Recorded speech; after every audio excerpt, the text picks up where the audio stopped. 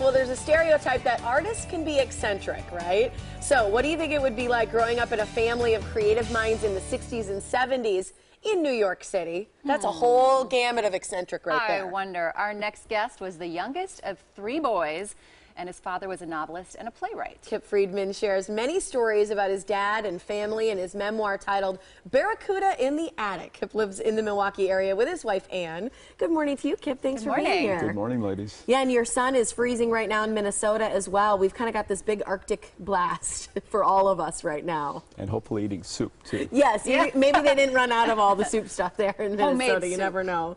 So let's talk a little bit about this new book. It's Barracuda in the Attic. First of all, I got to know where did the title come from? What's the title Well, about? some people think it's a metaphor for something deep and meaningful in our family life. But the real story is my father caught a barracuda while on assignment for the Saturday Evening Post back in 1968. And he caught a barracuda and he brought it home. The story wasn't about the barracuda for the Saturday Evening Post. He was interviewing Adam Clayton Powell, who was a New York congressman. But we just remember this barracuda coming back in the box.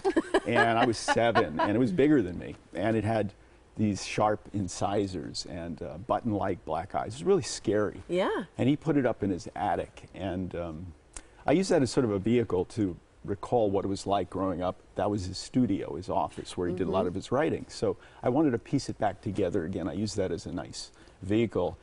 In the story, I make mention to, it wasn't Hemingway's 400-pound marlin in Old Man in the Sea, but it was a respectable-sized barracuda. Right, and scary at that. And scary. So I just remember touching its teeth, and it brought me back to his studio, and I wrote a story about it called Barracuda in the Attic, which was chosen as the title of the book. So what is the book about in general? Would you describe the book to us? That's a good question.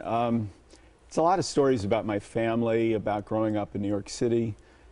You said, well, I've been told I had kind of a different kind of childhood. There's a picture of that was actually in the Saturday Evening Post, that photograph, I believe. Which one's you I'm there? the youngest, looking like a little monkey in my dad's arms. My oldest brother, Josh, looking like the Beatles, yeah, Rubber I was going to Soul. say. Actually, the whole Beatle picture haircuts. looks kind of like Rubber Soul. That's 1966, I think.